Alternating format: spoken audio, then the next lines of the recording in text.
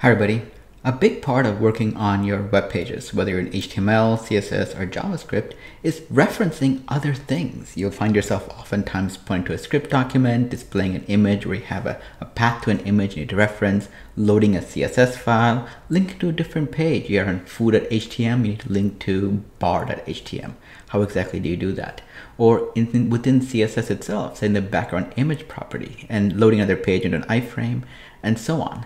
All of these are cases where we need to specify a file path to be able to point to some other file somewhere on our website or on another website that we need to reference so that we can build the page that we're trying to build.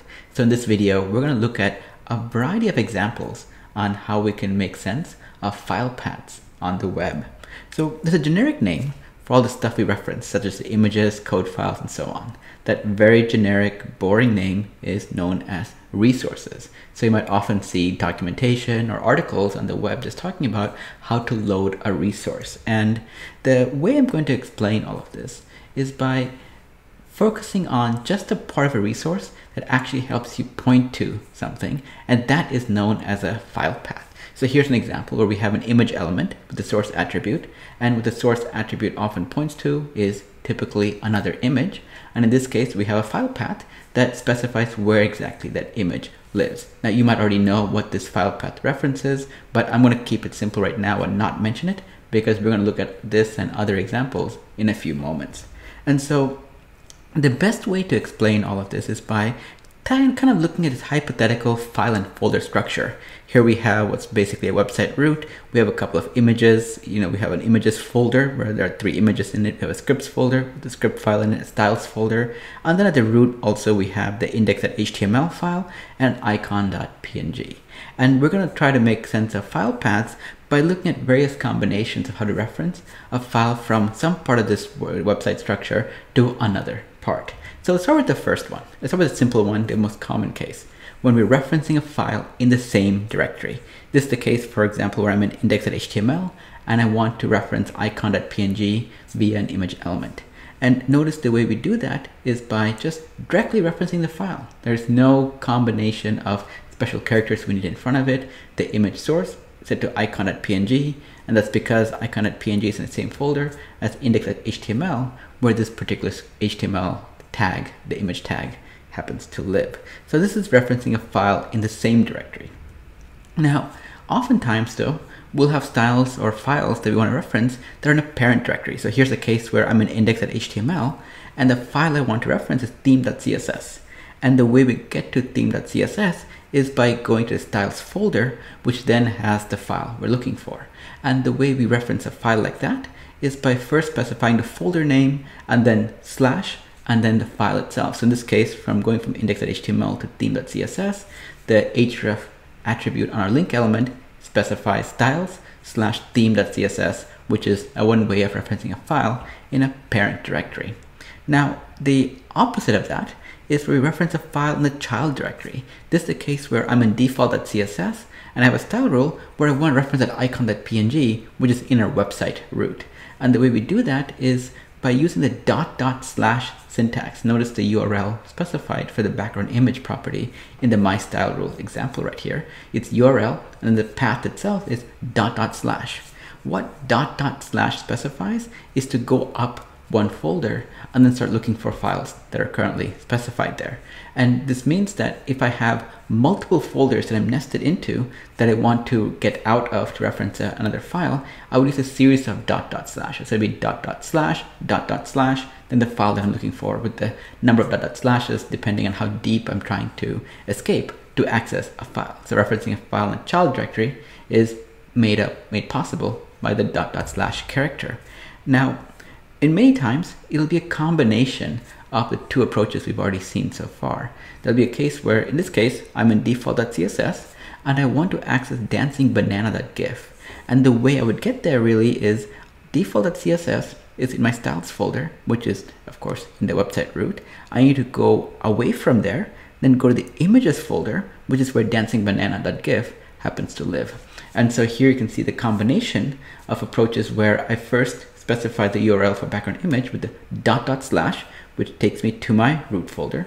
Then I type in the path for images, which is a folder containing the image I want, then the file itself, which is dancingbanana.gif. So this combination kind of makes it go from one part of my page on a folder somewhere to another part of a file in a folder somewhere else.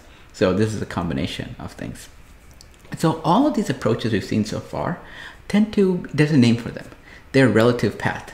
And so what it means is that the way we go from one location to another is relative to the file we're currently dealing with. So there's a lot of context that we need to keep in mind in terms of how to go from referencing one part of a file in a folder structure to another file in another part of a folder structure. There's another approach, and that's to specify a path that always starts from the root of our site. And this way, it doesn't care where the file path will live. It doesn't care where our starting point is or destination is. The path always starts from their root. And it sounds a little bit complicated or even just out there, but as we will see in a few moments, in many cases, it's actually more convenient. And I think personally, it's pretty easy to use compared to the more, complicated way of using the .. syntax. So, and this is what's known as the absolute path approach. This is the approach where, in this case, same scenario as before, I'm in default.css and I want to access Dancing Banana, but instead of specifying the series of .. slashes, making sure I'm using enough of them to get back to my root, and then navigating back up to the folder that I want, the absolute pathway always starts with just a slash. So notice that it's /images/dancingbanana.gif. So by specifying the slash character, what we're telling the browser is always start at the root. And this is great because it doesn't matter how deeply nested my CSS file the style rule lives in, as long as I start off by specifying slash, I'm always starting at the root of the site that I'm currently working with. So the other approach is the fully qualified absolute path approach. And this is an approach where instead of specifying the path by just having a slash, we actually specify the full URL with the domain name itself specified. So notice that our background image includes https://www.krupa.com, which is the full domain name, and then it specifies the path as if the root was always going to be there. Now, why would I use a fully qualified path as opposed to just the regular absolute path that we saw a moment ago? It really depends on how portable you want your code to be. If I were to give this snippet to you and you have a different website or a different domain, there's almost no ambiguity that this URL will resolve appropriately because it's always going to go to this domain.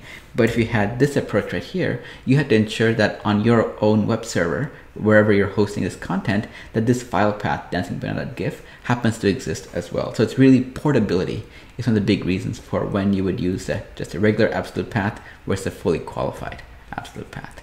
So there you have it, a whirlwind tour of all the various approaches we have for accessing file paths on the web and how we would go from referencing a file in some part of our website to another part of our website, or in some cases, as the absolute path approaches, the fully qualified absolute path approach highlights, you can even reference files on a completely different website if you so need to. And with that, if you have any questions, post in the forums at forum.krupa.com, where I and others will be very happy to help you out. I prefer it over you posting on the comments here because I don't check the comments quite frequently, and the formatting options for replying to you are not really great here.